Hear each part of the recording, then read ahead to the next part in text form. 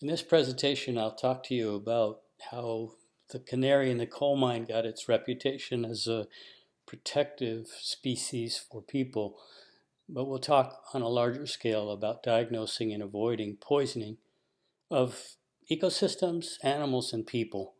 This is a big challenge in today's world.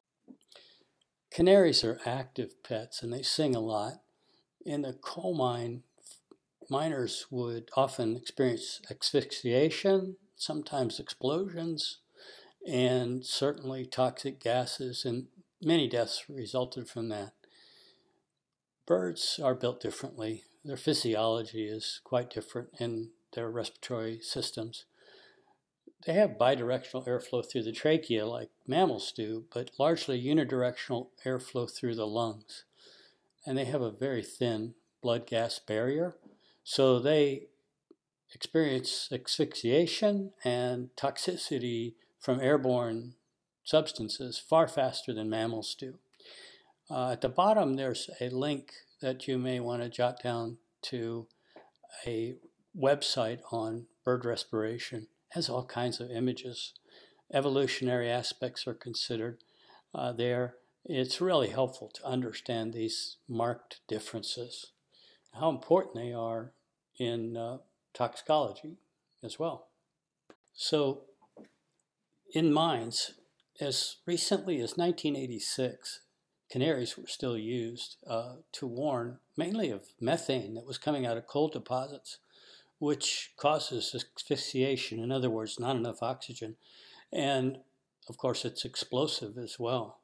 If there's a spark, it can be devastating. And in addition to methane seeping out of the coal itself, carbon monoxide from engines used in the mines was a problem as well. Of course, carbon monoxide alters hemoglobin, so it cannot carry oxygen. It cannot release oxygen well in the tissues. People die from carbon monoxide poisoning in all kinds of places, but it was a huge issue in mines. So keep in mind that these birds, these canaries, were real. Their effects were very rapid, and the miners valued them, and they wanted to protect them, and they would grab the canary if it stopped singing or if it fell to the bottom of the cage and run for the surface. So they were very appreciated. They would try to use them over again whenever possible. Today in homes, people rely on methane and natural gas, sometimes propane, very similar. And of course, there are leaks sometimes, and these leaks can kill the family, can kill other pets. The birds, though, they react fastest. Sometimes people will be wise enough to put a gas detector close to their birds because they want to protect the birds, and if it goes off, it might go off in time to get the bird out of the way and also get out of there to protect themselves as well. In homes, when people use space heaters or just normal furnaces, any sort of fossil fuel, coal, oil, natural gas, propane, or if they have an engine in a garage or a grill somewhere that's not vented well, space heaters, boy, things can turn bad in a hurry because of carbon monoxide poisoning. So the birds in the home are often affected before any other species, including people. Birds will also be affected by other airborne toxins, and they may die from burnt foods, from overheated cooking oils, from self-cleaning ovens, from overheated Teflon and Silverstone, these slippery coatings that were used a great deal, especially on drip pans. They may be affected by secondhand tobacco smoke. They can be poisoned by ammonia, aerosols, many different kinds have caused problems in birds as well. So we'll talk about who has the fun. We'll talk about OneToxicology. We'll get into an example of industrial pollution, a couple of them, including the association with cancer. We'll touch on petroleum and other compounds in the environment related to petroleum spills. We'll hit insecticides, some of the examples, and we'll get into cyanobacterial, or in other words, blue-green algal toxins at the end. So here we go. Toxicologists have a lot of fun, and fun in the sense of gratification through our work, because we help establish diagnoses in a timely way. We help apply effective treatments. We help restrict or even ban toxic chemicals. We help trigger cleanups of contaminated sites, and we help find alternatives, either safer chemicals or non-chemical means to meet human needs. Ultimately, we protect humans, domestic animals, wildlife, including endangered species. We can actually help protect billions of animals through this kind of work.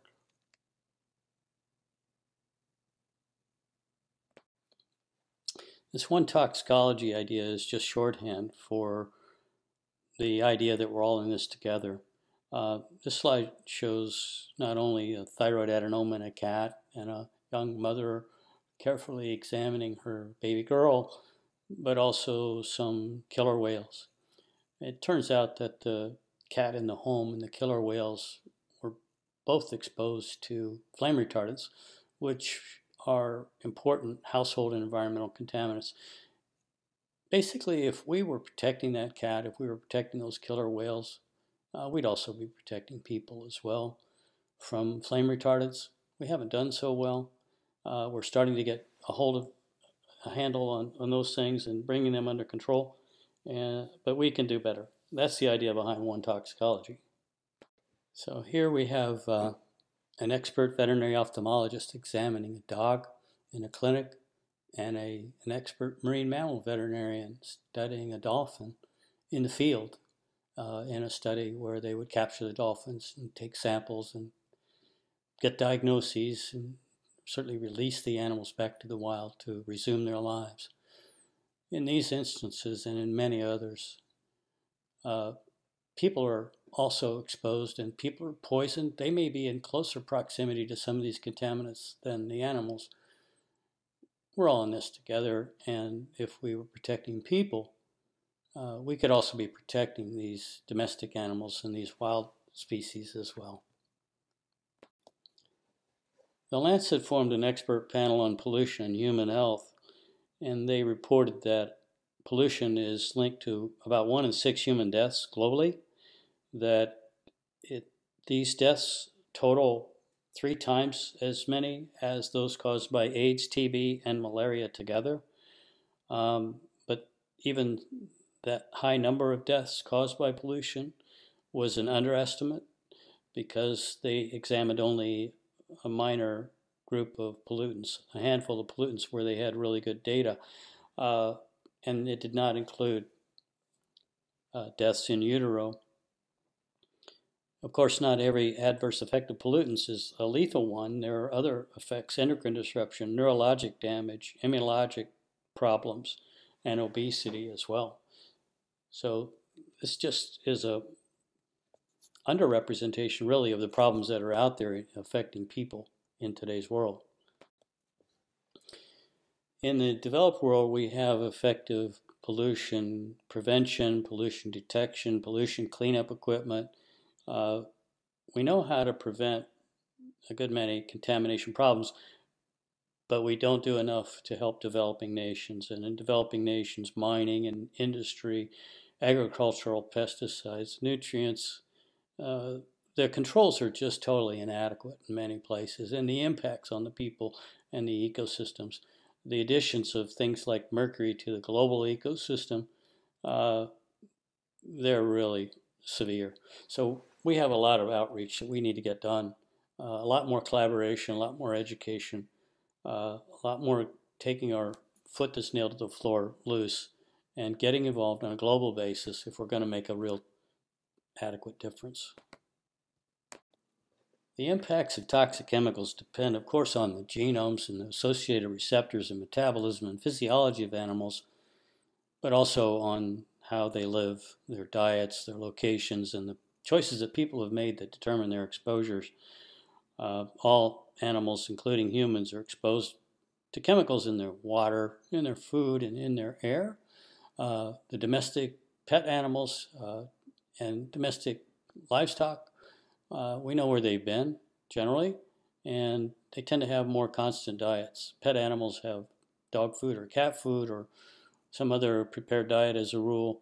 Farm animals have diets that are formulated to meet their needs. So chemical exposures can come from those diets. For pets, they also come from homes and yards. And of course, they have short lifespans compared to people, but we don't examine enough of them at post-mortem, and so we don't find lesions and we don't correlate lesions with contaminants the way we should. And so those data are lost. They could be collected, though, and they should be collected far more than they are at present. Now, farm animals, they get exposed from the pastures, from the farm buildings, from the water sources, whether it's the well or the surface water. The meat-producing animals are typically slaughtered at an early age, and they're inspected, and tissues can be collected, not only for microbial diseases, but also for toxic problems as well. And the dairy and the breeding animals, they're not so old. They're starting to have their reproduction wane when they go to slaughter, and they too get inspected, and they are a source and can be a more often used source of toxicological specimens for analysis. Wildlife are really diverse in their form and their function and their habitats and their exposures. Game species like fish, birds, and mammals are inspected by fishermen and hunters, and sometimes check stations where veterinary pathologists may be found, and other wildlife health specialists. Wildlife veterinarians not only do that sort of work, they also develop field research studies, and they will even examine roadkill. So they work hard to figure out what's going on with wild populations and how they can be protected. Of course, some species are terrestrial, some fly, some are aquatic, some are amphibious. Mice, they really tend to have a small range, maybe only 40 meters in radius. On the other hand, Arctic terns and Swainson's hawks migrate more than 20,000 miles each year. And think about the food web. There are lots of planktivores, there are lots of herbivores, and there are many predators. And then there are some top predators. And if you're talking about a biomagnified contaminant, something that's fat soluble and hard to metabolize, the top predators will often have by far the highest residues, and therefore the highest likelihood of adverse impacts. And then you think about the lifespan. We touched on this a bit before, but Daphnia may live 5 to 6 months. Turkey vultures, 16 years. Bowhead whales, up to over 200 years. So they will integrate their lifetime, they will integrate their habitat, they will integrate what contaminants are there and to which they're exposed. Now we have to think about whether, with equivalent exposures, who's the most sensitive. And a lot of times animals with equivalent exposures are more sensitive than people. Sometimes they're less sensitive than people. Many times we just don't know. To learn enough to protect animals and people all at the same time, what we have to do is we have to examine their environments and the animals. And we should be looking at those that are alive and those that die, just as we would do with human beings or dogs or other domestic animals. It's a challenge. We'd like to be able to do physical exams, collect blood and urine. We'd like to do postmortem exams and histopathology. We'd like to have specimens of air, water, sediment for aquatic animals, soils, and other biota, plants, oftentimes, because they're the diet or the base of the food web. And we need to get these specimens from the animals and their environments and collect them, package them, label and ship them for microbiology and also for analytical toxicology. Knowing how to do this really helps to get a diagnosis. In addition to the diagnostic work when you have an incident, a lot of times research is necessary to really confirm causation, to understand the mechanisms, to get detail on the nature of the pathophysiologic impacts and the lesions, to establish diagnostic criteria, and to set the stage for effective therapies when therapy is possible. So this may involve studies of the free-ranging species that's impacted in the field. Other times it will involve laboratory work where you might be able to sort out some of the questions with cultured tissues or cells. A lot of times you would use a related species as a surrogate. Or maybe if the species that's impacted in the wild is numerous and if it's amenable to life in captivity, you might be able to study it directly as well. Perhaps, for example, a bird in a large aviary. Oftentimes you go back and forth from the lab to the field, to the lab to the field, to build up information that is strong enough that you can take responsible action to prevent a problem in the future.